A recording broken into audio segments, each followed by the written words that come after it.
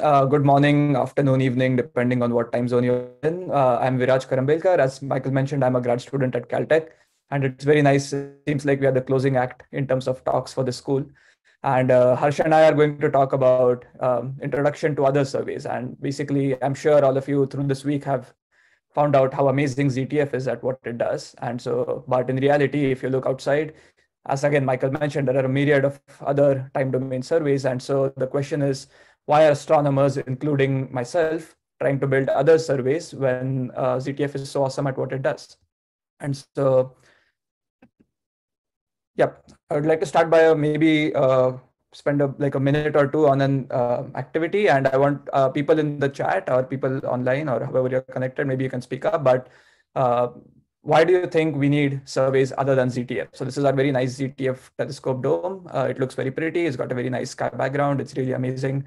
So why do people think that we need other surveys? Are there any ideas? You can, I guess, feel free to unmute or write in chat if you have any question, if you have any thoughts on this.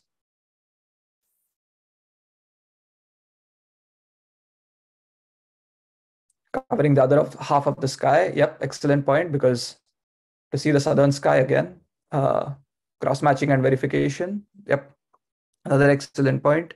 There are other bands in the electromagnetic spectrum, survey in the infrared to explore kilonovae, radar transients, use different filters. Yeah, so let me put what I had, and I think the things that I have on the slide covers pretty much everything that was mentioned in this chat. So the first one is ZTF is in California, which is in the northern hemisphere. So this is what the coverage of ZTF looks like. Nominally, you don't get any coverage below -30 declination. So if your favorite kind of transient is in the southern hemisphere, ZTF is not going to be able to see it. You need telescopes in the south. The second thing that was mentioned is that ZTF, again, it's in the Western hemisphere, so it's in California. And as you know, like about 2/3 of the time, you can't observe just because there's the sun outside. And sometimes even during the night, you can't observe because it's raining or it's snowing and you can't open the dome. So, but the universe really doesn't care about what's happening to your telescope, right? It's the kilonova is not going to wait for it to be the ideal time to observe. So you need to make sure that you have different telescopes that are actually at geographically different locations so that you can increase your chances of detecting your favorite kind of transient. The other thing, I guess, is that ZTF is a predefined survey, so it reaches a depth of 20.5 magnitudes. And if you want to detect anything fainter, currently it's not possible with ZTF. And also ZTF has its own cadence. So you may have, like, it does observations roughly every 2 or 3 days. But if for some reason you wanted, for your kind of favorite transient, you wanted a different cadence or something, then you would want your own survey telescope. And the final thing, which was also mentioned in the chat, is that ZTF is restricted to the optical wavelengths. And really, there's nothing, in principle, astronomy happens over a very broad range of wavelengths, all the way from X-rays to ultraviolet to infrared and radio. So there is really nothing stopping you. In principle, there is nothing stopping you from using these other wavelengths as well, in addition to ZTF. So with that sort of brief prelude, I think hopefully by the end of this talk, you will be able to learn about the importance of having some of the other optical time domain surveys that are running right now on the Earth, and basically understand the importance of having a global network of telescope of follow-up, using an example of the Growth India telescope. And Harsh will be covering both of these topics, and I will be talking about something that I'm interested in and I mainly do, which is infrared time domain astronomy. And we learn about why infrared time domain astronomy is important and why it is so difficult to do from ground-based telescopes. And so at this point, I think I'll hand it over to Harsh for talking about optical time domain surveys. Take it away, Harsh.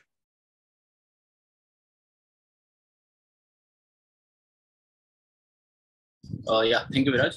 You can stop controlling the screen, I guess. That will be better. Yeah, thanks. So yeah, I would like to take a step back from where we are started, like why we need more new surveys or why other surveys that are there as compared to GTF, but why the surveys are actually important in the first place. We know, like at the starting, we would like to have like map the sky, we would like to get the mapping the source, galaxy and whatever.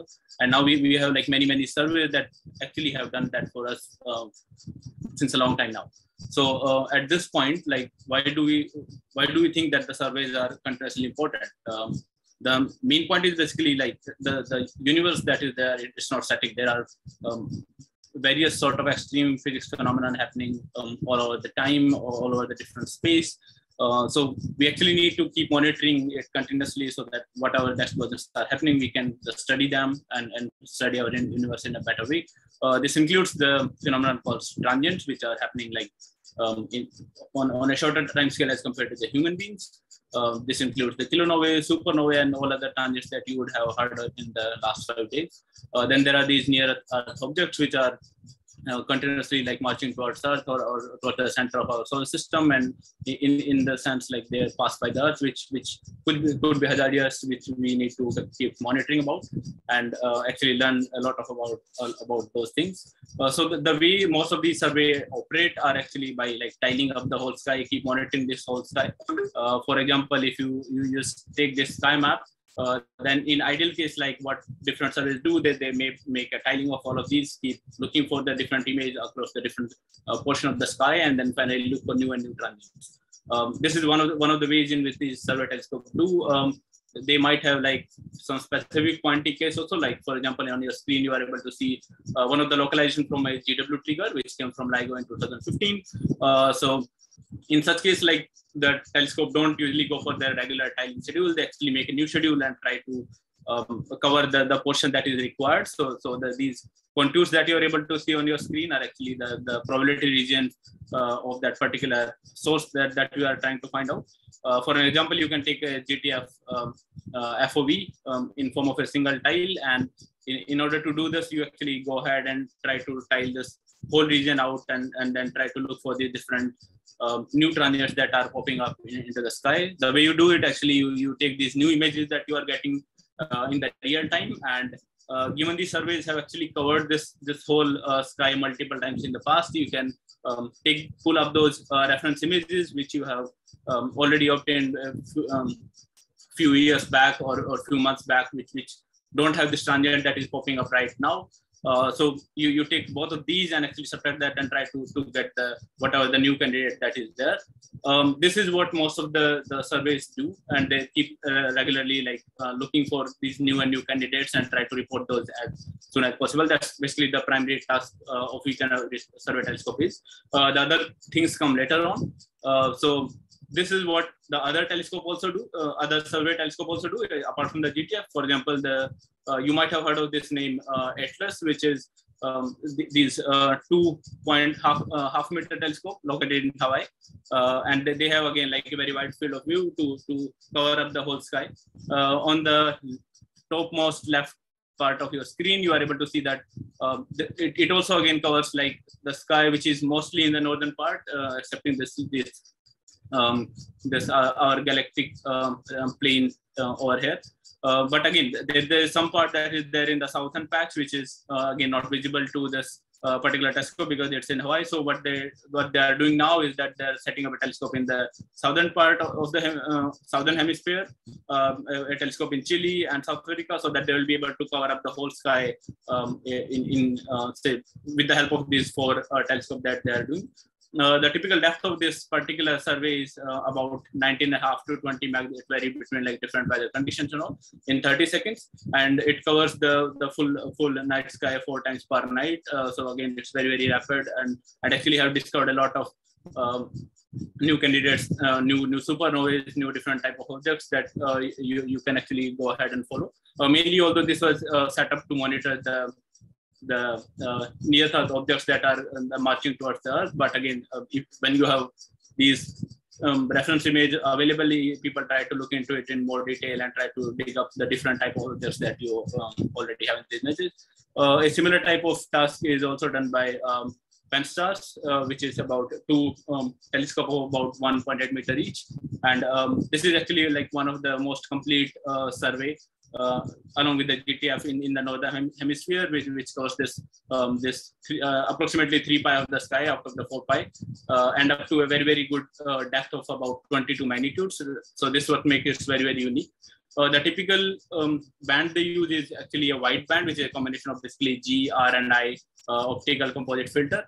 again, this was again a telescope that was set up, or the survey that was set up to do the NU study. But again, people trying and to locate the different type of transients that are there in that. So on the left hand side, you are able to see this telescope. This is the camera, which is quite big. And the story doesn't end over here. There have been many different survey telescopes that have been set up along with over the time. SDSS you might have heard of, which was set up somewhere around 2000 and run in different phases. It actually has created the most detailed 3D map of our galaxy and the nearby universe. Assassin is one of the prolific supernova hunter. And again, there are all of these different survey have their different goals. So the point that I'm trying to make over here is that, like, it's not just that each and every survey telescope are there, but they have their own limitations. Some are there in the northern hemisphere, they can't go to the southern one. Some have their limitation on their depth. Some have a different science goal, so that if people are trying to do some different science, they probably need to go to some other survey. So that's why you need multiple of these surveys so that you can cover all of these things. All of these surveys are mainly concentrated towards one thing, that they are trying to discover more and more things. So for example, take this candidate, which was like discovered at this particular instant of time. So this is what the main job that we are looking into different survey telescopes for. But if you want to look, like, if just the discovery is not enough, because like I don't think like if we suppose in a case you assume that there are just the survey telescope, then each of these survey telescope have usually fixed styling and maybe fixed pointing directions, where if you want to suppose you discover this target and you're trying to get up more and more data onto this particular candidate, because you never know like how this candidate will evolve. It may basically rise, it may get just flatten out, it may decay from this point of inset, or it may even decay at very faster rate. So at the point of discovery, you don't really know how this is going to evolve, and that makes an important point, like how the evolution of this particular candidate will be. For example, you take the kilonova, which is basically an optical counterpart of gravitational wave, where you know that it will rise very fast and then decay very rapidly. So most of these telescopes have a fixed cadence. Suppose a telescope which is working survey mode, it covers the sky in three nights. So between those 2 nights, you don't really have any way to go back to this candidate and try to get more data. And in some cases, you don't really want to wait for 3 days to look into this candidate, whether it will pop up or not. Maybe it would have emitted too much and it will never pop up again. So there is another aspect that comes into play is after discovery is this rapid follow-up, where sometimes these candidates evolve very rapidly, either rise or decay, and you might want to get more and more data so that you can sample their light curve and try to understand these in a better way. There is also another aspect, which is long-term follow-up, where again survey mode as well as the follow-up telescope that I'm going to emphasize are going to come into play. So the discovery as well as the long-term follow-up are something which these survey telescopes are most suitable for. But if you are going to go for the rapid follow-up telescope, then most of these survey telescopes don't have enough good cadence where they can follow up most of these candidates. If you are trying to go for the supernova or any slow rolling candidate, then you might be saved by these good cadence of this survey telescope. But if you are suppose looking for a GRP afterglow, then it will decay within a day, because they have like very sharp decay feature in form of a power law. So in those cases, you actually need a different type of telescope, which you refer to as a follow-up telescope. And also, like not just the depth and all these things, you are also limited by the fact that in the optical astronomy with a ground-based observatory, you can only observe in the night sky. So whenever you are into this part of the sky, you can observe, but whenever the sun is out, you are again dead, because you can't really get any photons from the transients that you're interested in. So a few years back, astronomers came together to bring out this fantastic idea of creating a network of telescopes, which we know currently as a growth network, which have these many observatories across the world, so that if you discover a candidate with one particular telescope, you can relay it to the next observatory and so on with time, so that you can have very continuous coverage and very early time data, which is crucial for many of these telescopes. This picture actually shows a lot of the the observatory that I mentioned on the last page, although these are not all of those, but still most of those. Mainly I work on this particular telescope. I'm most familiar with this. So over the next few slides, I'm going to use this as an example of why not just the survey telescope, not the other survey telescope as compared to the ZTF, but the follow-up telescope are also important, that they play a crucial role. To go into that, before that, I would like to introduce this telescope. It's essentially the 0.7 meter telescope located in the cold desert of Hanli in Ladakh, which is a very, very beautiful place. And it's more importantly India's first robotic telescope. It's supported by this small camera, which has a moderate field of view of about 0.7 by 7 degree, and has very, very good depth of about 20.5 magnitude in 5 minutes. If you want to go deeper with this particular telescope, then you expose for more enough of time, and then you stack the images to get the deeper image up to 23 magnitudes.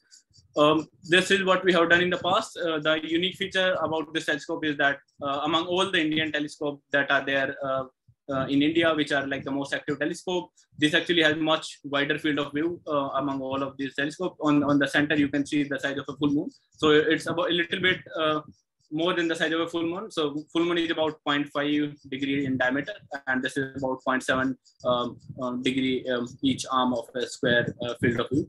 And this, the importance of this field of view, I will come back to in a couple of slides, when I will emphasize that why this field of view is very, very important, even for a follow-up telescope, even if it is not a survey telescope where you would like to cover up more part of the sky in very, very small amount of time. But I will come to that in a moment. The other thing that you make it unique is the location of this particular telescope. So this is the observatory which is located in India. If you see that the longitude location of this particular telescope is sitting right in between Japan and the Israel telescope. So it makes it like a kind of center point of the Japan and the Israel, which is giving a good enough cadence whenever you are trying to follow up these telescopes, whenever you are trying to follow up all of these candidates. But if suppose, for example, if the Japan or the Taiwan weather is not very good, then the importance became even more, because after getting the discovery, suppose in United States at the ZTF, you are trying to go into Hawaii or say CAC or something, and after that you don't really have anything in between. So if the weather got clouded out over here, then the location of this particular telescope becomes even more important.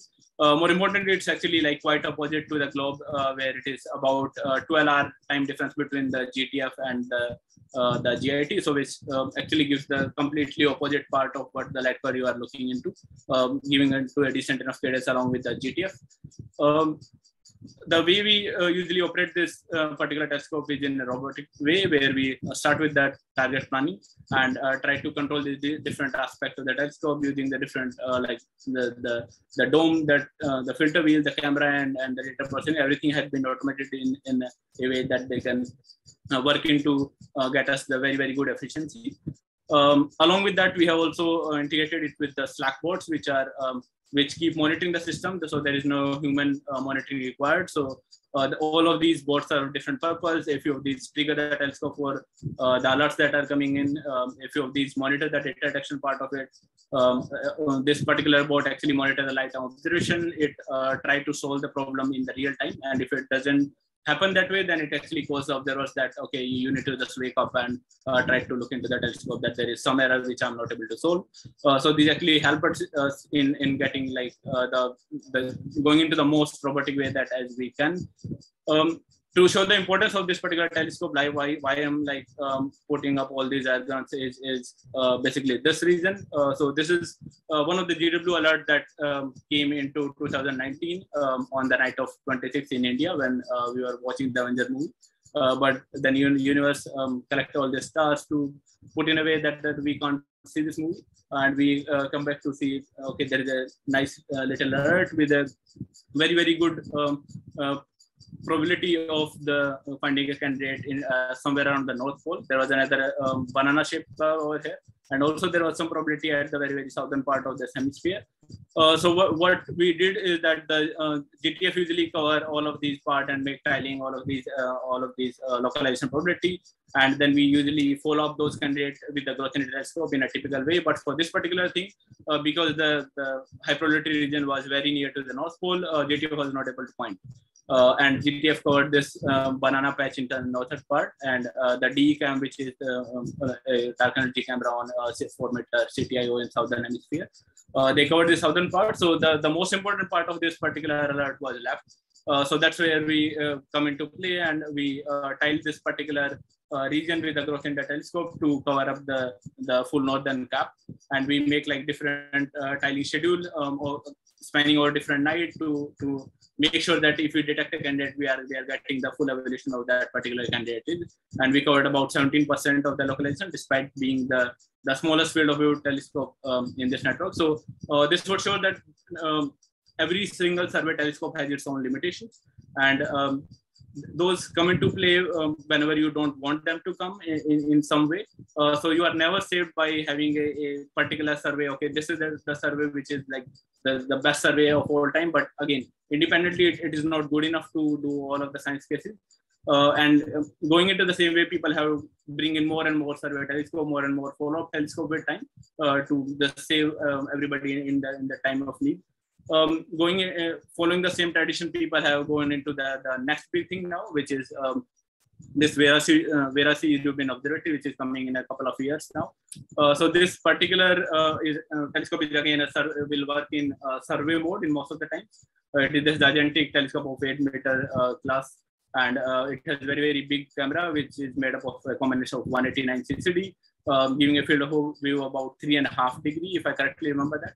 And it will produce tons of data, which is about 20 terabyte data per night. So this is going to be like the next big data kind of problem into your hand. But the beautiful part about this particular telescope is that it's very, very deep. So if we cover like the full operation of the telescope for over the next 10 years, then it is going to be about somewhere around 27, 28 magnitude in the R band, which is quite deep. And also it has like modest field of view of about 3.5 degrees. So it can actually cover up a huge part of the sky with a very, very, very, very good depth, which most of the survey telescopes in current day are lacking. So most of the telescope actually go up to 21, 22, or even with second 23 magnitude, but it will again go much more deeper and covering more volume into the sky and giving many more new transients and new extreme physics.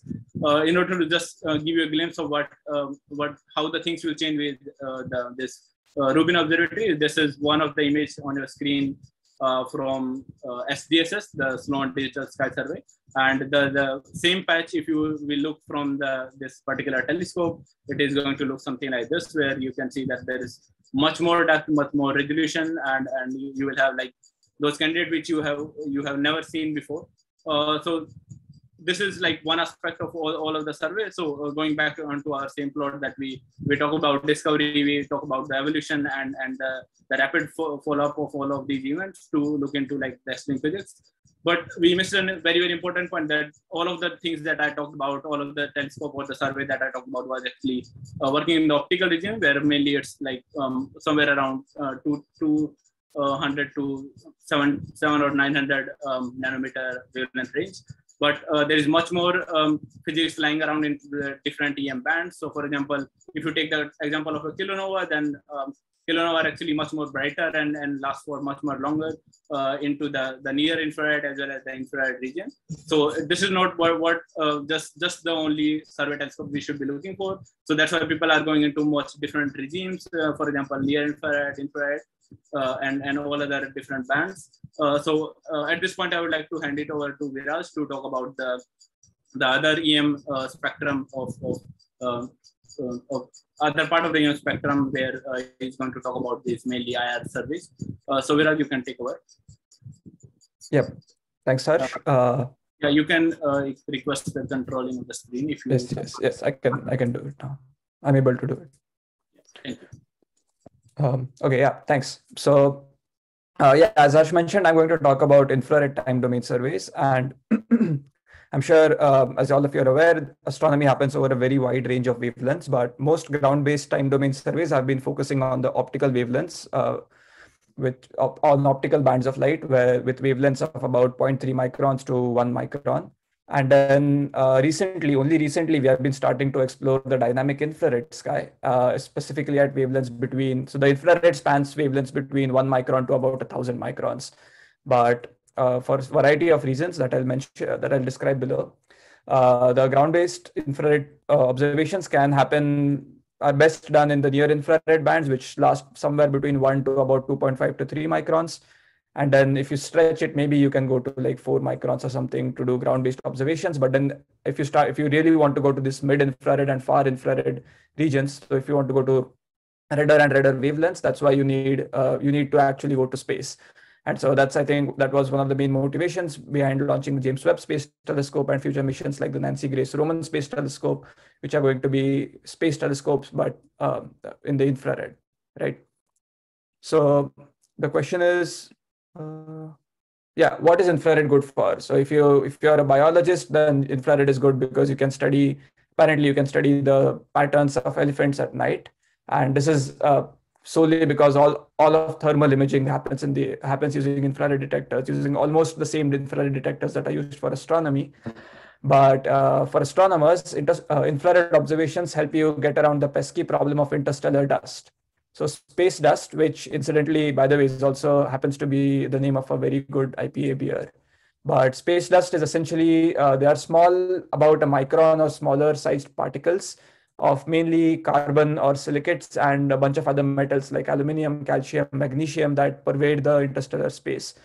And what these particles do is that they scatter a lot of the light that is incident upon them. And just the way the size of these particles, the chemistry of these particles is such that they scatter blue light more than the red light. So typically, if you have the light from a star or a transient incident upon a dust cloud in the way, most of the optical light actually gets scattered and the infrared light can actually go through.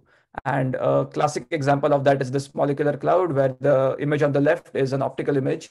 And for a long time, people were puzzled by this apparent void in our galaxy, and because those people didn't see anything in the optical images, and a variety of explanations ranging from this is like a lack of stars in this region to there's an alien civilization that is blocking all the light from the star in this region to come to us. All of these sorts of explanations were suggested, but in reality, the explanations was much simple. It is just that there happens to be a dust cloud in this region, and then the image on the right shows it's like a composite image that also includes infrared data. And you can see that in the red, when you look at this region in the infrared, you see a lot of stars and there is no void at all.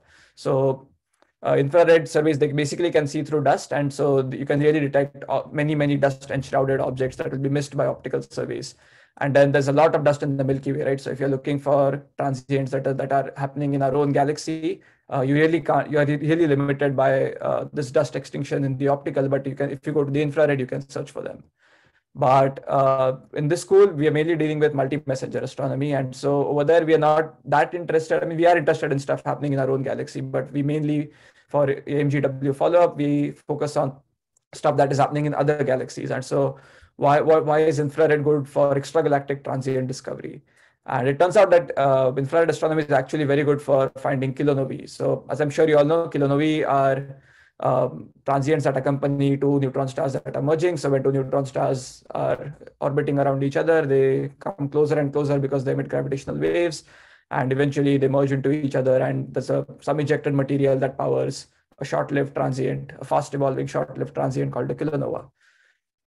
So it turns out that this kilonova, the ejecta of this kilonova is rich in very heavy elements like lanthanides and actinides. And these elements are basically formed because of this rare process called R-process nucleosynthesis. And I think Shreya covered this in her talk earlier this week. So if you need a review, I would recommend you go back to Shreya's slides. But the thing about these lanthanides and actinides is that they have a very large atomic number. And so a large atomic number means a lot of electrons. And so there are a lot of electronic energy levels. And so if you do some rough combinatorics, the number of transitions that an electron can have roughly scales as n squared, where n is the number of levels. And so basically the electrons can absorb, they have so many transitions that they basically end up absorbing a lot of light that is incident upon them from the kilonova. And then basically there's a lot of line, this is what is called line blanketing. So there's a lot of, most of the optical light that is coming from the kilonova itself is absorbed by this ejecta because the electrons are transitioning into other energy levels. And it turns out again that optical light is absorbed more than infrared light. So kilonovae are expected to be quickly shift most of their emission to infrared wavelengths, and the optical emission is expected to be suppressed really, really quickly. Did we actually see this in 170817, which is the only known kilonova? Yes, we did. So this plot shows a multi-band light curve of GW 170817. And as you go from bluer colors like purple over here to redder color to, I guess, orangish colors on top, you're actually going from shorter wavelengths in the ultraviolet to longer wavelengths all the way up to K band, which is about 2.4 microns. And you can see that in the optical, the kilonova emission really dies down very, very quickly, but it stays on for much, much longer in the infrared. And it's not very evident from this plot because the individual bands are kind of shifted. But it was observed that the kilonova was also brighter in the infrared bands than in the optical. And in fact, if you want to look at the kilonova at very, very late times, so like about 43 days or 45 days since explosion, normally for a supernova, you would be able to detect it no problem. Supernova emission lasts for several tens of days, sometimes even several hundreds of days, right? But the kilonova emission, it really fades down within a few days. But if you go to a very, very long wavelength, so this is an image from the Spitzer Space Telescope taken at 4.5 microns. And at 43 days, this was the only telescope that could actually detect this kilonova. So this shows that the emission actually really, really very quickly shifts to the infrared, and it stays in the infrared for a very long time. So yeah, so kilonovae, they are brighter and longer lived in the infrared than the optical. However, most kilonova searches are focused on optical wavelength, almost all of them. And the reason, so why can't we actually just build a ZTF in the infrared and try to do all of our EMGW searches in the infrared? Because seemingly kilonovae are brighter, you have much, much longer time to search for them. But the problem is that infrared astronomy is difficult. It's not very easy. So what I'm showing here is on the left side, a typical 30-second image from ZTF. And this is what it looks like. You can very nicely see the galaxy. You can very nicely see all these stars. But on the left side is the same 30-second image, but taken with an infrared telescope. And you can see that there's really nothing that is visible over here, but you can see the entire image is filled with some sort of background, some sort of hazy background. And the reason for this background is that this is actually the Earth's atmosphere. And the Earth's atmosphere, it emits at infrared wavelengths. And now there are ways to correct for this in software. So you can actually build a nice sky model background and subtract off the sky to get a similar image like ZTF. But this affects sensitivity. So you need typically much longer, not much, but you need typically longer exposure times to reach the similar depths in the infrared than in the optical. Yeah, just to elaborate a bit on that, this is what the sky spectrum looks like, and from in the near infrared ranges. So this is from 1 micron to 2.5 microns, and there's like this zodiacal component that's kind of dying down. This is scattered solar light, the sun's light scattered by the interplanetary dust that exists in the solar system, and so that's not a lot. That's not a huge contributor, and it dies. It's like decaying with wavelength. But the main problem in these near infrared bands is actually emission lines of OH in the atmosphere. So the atmosphere has a lot of water and OH molecules, which are great for life on Earth, but really bad for astronomy, infrared astronomy. And so you can see that the sky, they have all of these emission lines, narrow emission lines in this region. And that actually, if you have a wide band filter that covers 1 to say 1.5 microns, you're going to be inundated by this OH absorption. As you go, this problem only worsens as you go to longer wavelengths, because now you're starting to see the thermal emission of the atmosphere pick up. So this is, the atmosphere is roughly radiates at about, let's say 300 Kelvin. And then the 300 Kelvin black body, the radiation should peak at about 10 microns. And so as you start going closer and closer to 10 microns, you start getting the thermal radiation. So in the infrared, you really, if you want to go to further redder wavelengths, you really need to get over the atmosphere. And that's why we have these infrared space missions. The other problem is that IR detectors are much more expensive than normal optical detectors. And this is because the CCD detectors that are used for optical astronomy cannot be used for infrared astronomy because the wavelength of the light is much longer than the band gap of the semiconductor of a typical semiconductor like silicon. So in CCD cameras or silicon-based CCD detectors won't be able to detect your infrared light. So you need special detectors, and traditionally an alloy of mercury, cadmium, and telluride are these detectors. So they are called MERCAT-TEL detectors in the community. They have been used, but there's only one part. So these detectors have very high costs, and it's majorly because these detectors are hard to manufacture and characterize, and partly also because there's only one manufacturer, and things always tend to be inflated if any one company has a monopoly on things.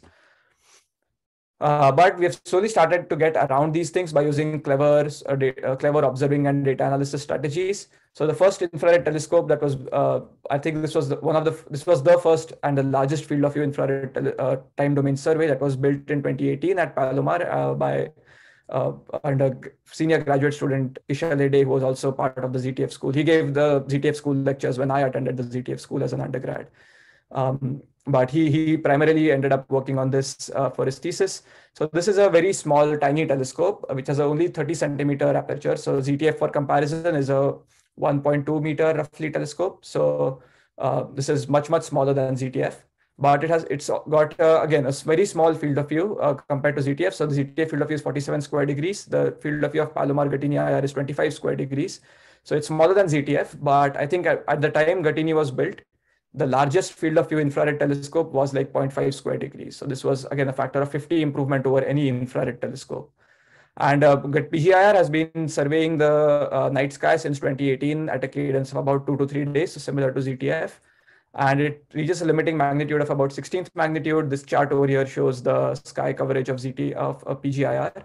And it's color coded by the limiting magnitude that is reached. So most parts of the sky, it can go to about 17th magnitude or maybe 16th magnitude, but then there's this patch of the galactic plane where the limiting magnitude really drops, and that's because the galactic plane is so crowded that you start getting limited by confusion noise. So you can't really tell one source from the other, and so that really affects your sensitivities because sources just get blended into each other. And so, oops, yeah. So it's been surveying the sky to a limiting magnitude of about 16 to 17th magnitude for the last 3 years. And it has been really good at finding several dust-enshrouded galactic transients. So now over here on the left side is a dust map of the Milky Way, and you can see all of these black patches and trails over here is actually dust. And so if there's any transient in the Milky Way that's happening, say at the center of the galaxy, you're most likely not going to see it in the optical surveys because it's going through all of this dust, which is essentially scattering all of the optical light. So we have, with PGIR, we have been finding a lot of dust-enshrouded novae. So over here, for instance, you can see the J band. This is the light curve of a nova, and it's like significantly brighter in the J band than in the optical bands. There are some examples where ZTF did not even see a nova because but in the J band it was at like 9th magnitude or 10th magnitude. But the ZTF even though it surveys down to 20.5 magnitude, you basically didn't see it just because of all the dust extinction. But the problem with PGIR is, while it is great for galactic science and science in the very, very nearby universe, but its depth is too small to search for kilonovae at very, very large distances. So, for instance, it could potentially detect a kilonova at a distance of, I would say, 30 megaparsec or 35 megaparsec or so, but most of the LIGO alerts come at a few hundred megaparsecs or at least 100 megaparsecs. So if you really need a more sensitive near-infrared survey instrument to do a meaningful EMGW follow-up during the future observing runs of LIGO. And this is where something that I'm working on and something that is really passionate, really close to my heart comes in. So we are building this survey called WINTER, which stands for the Wide Field Infrared Transient Explorer. And the name very naturally lends itself to several Game of Thrones references. So some of the things that we have come up with as WINTER is coming, obviously.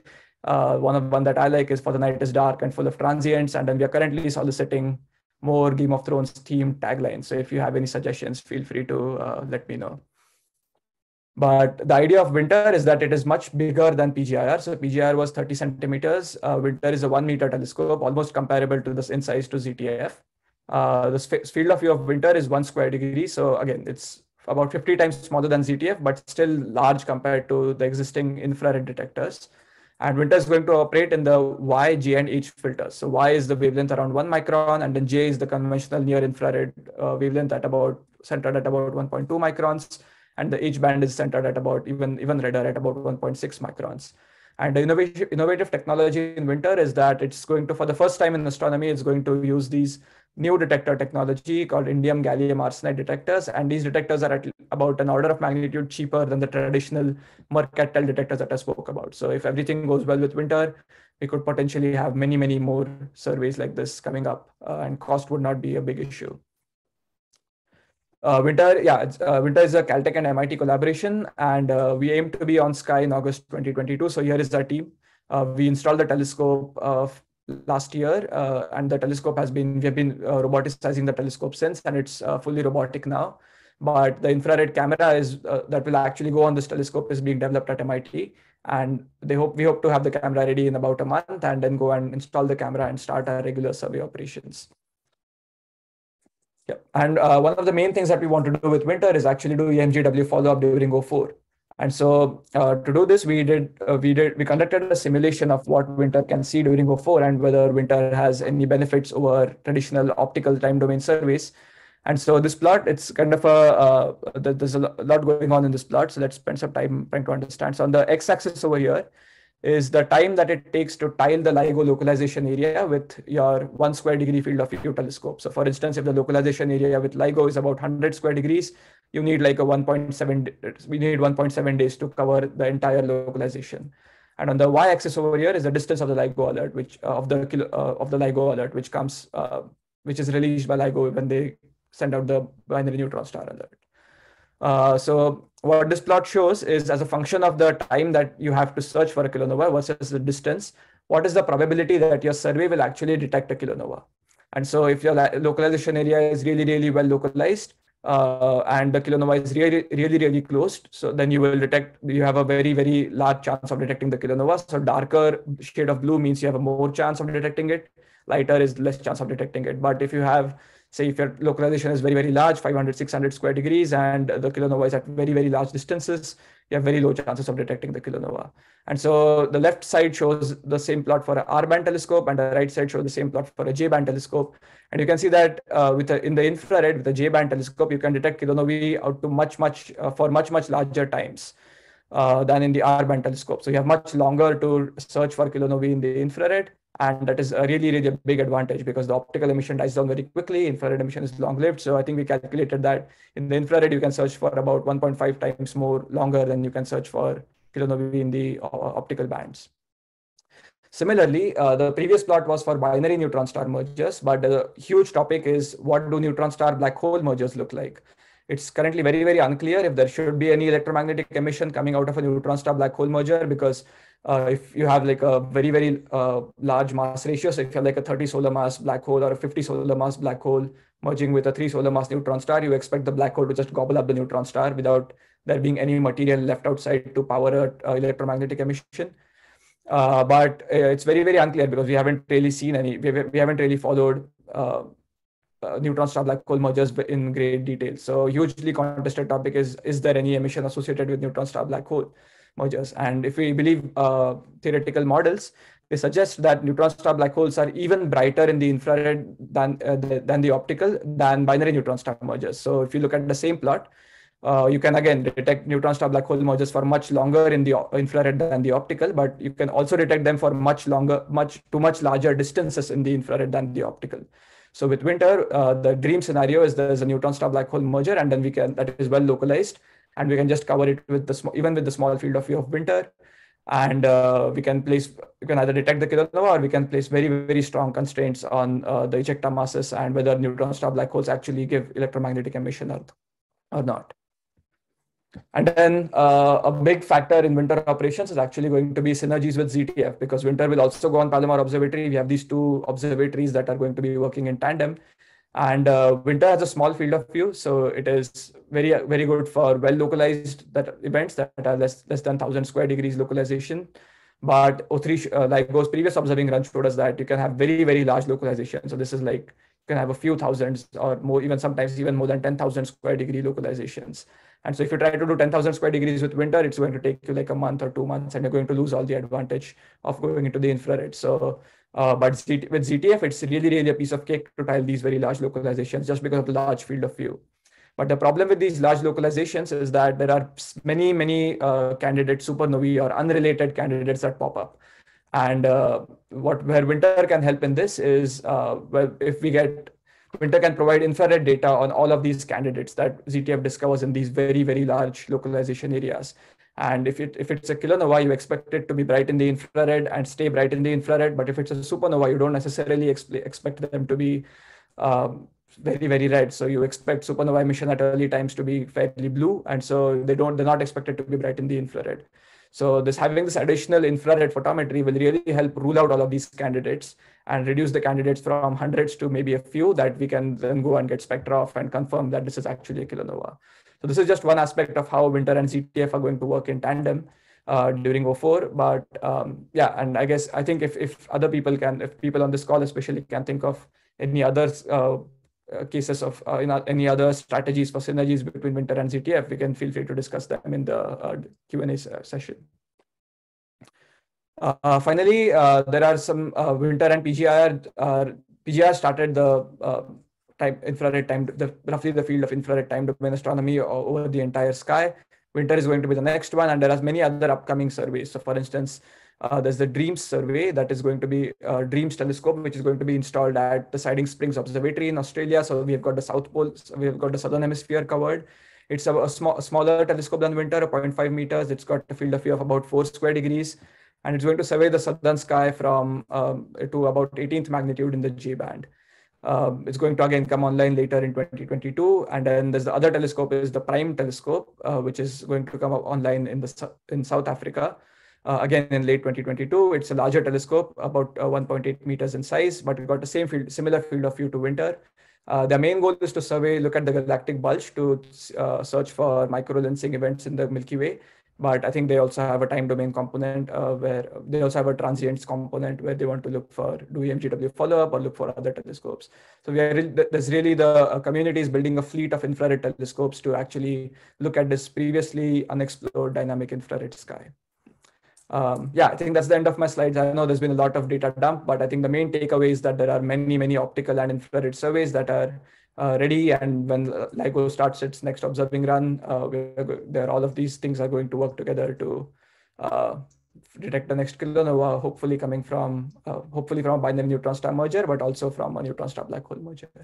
Okay, yeah, thanks. And I'll leave that up. And if there are any questions, happy to.